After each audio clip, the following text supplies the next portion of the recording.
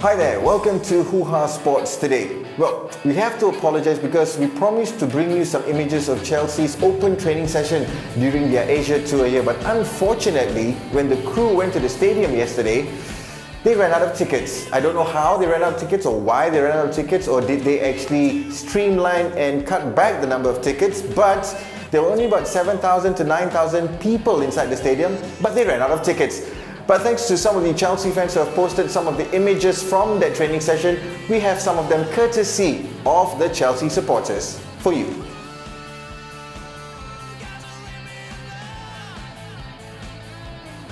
Right, one of the first people out on the pitch was new manager Andre Villas-Boas, and he was followed by the Chelsea captain who led the entire Chelsea squad, full strength that is, with people like Jean-Obi Mikel, Frank Lampard, not forgetting Ashley Cole, and also Fernando Torres, who got a rousing welcome as he stepped into the stadium.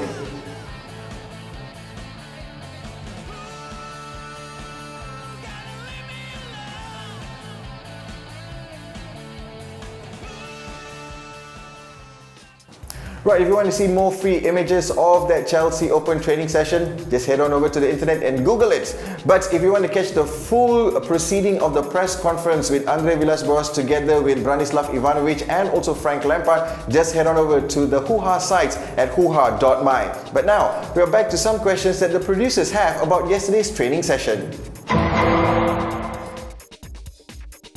Well, you really can't say because most people are actually waiting for Chelsea to play a competitive match, but in the training session, it was a little different compared to the Arsenal and the Liverpool Open training session, because Andreas Villas-Boas actually led the training session and he actually performed the same stretching exercises and running exercises as the players did. So you can see he's very much in tune and pretty much is a good leader on the pitch.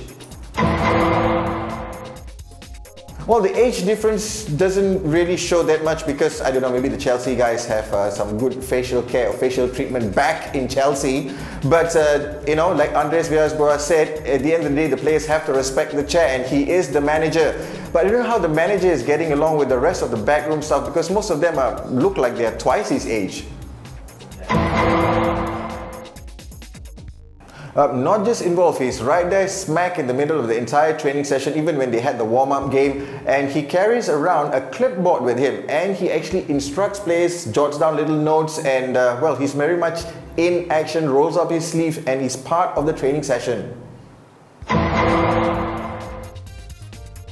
Well, in the sounds of Andres Villas-Boas, quite confusing actually, because they took only a third of the pitch to play 9-a-side, and there were like 3 sets of players, probably something that's as complicated as Andreas Villas-Boas. While on the other part of the pitch, they did an attacking formation with the ball starting off from the center, moving on to the winger, and then passing it back to the striker. And Fernando Torres was spending most of his time in that training session rather than the 9-a-side.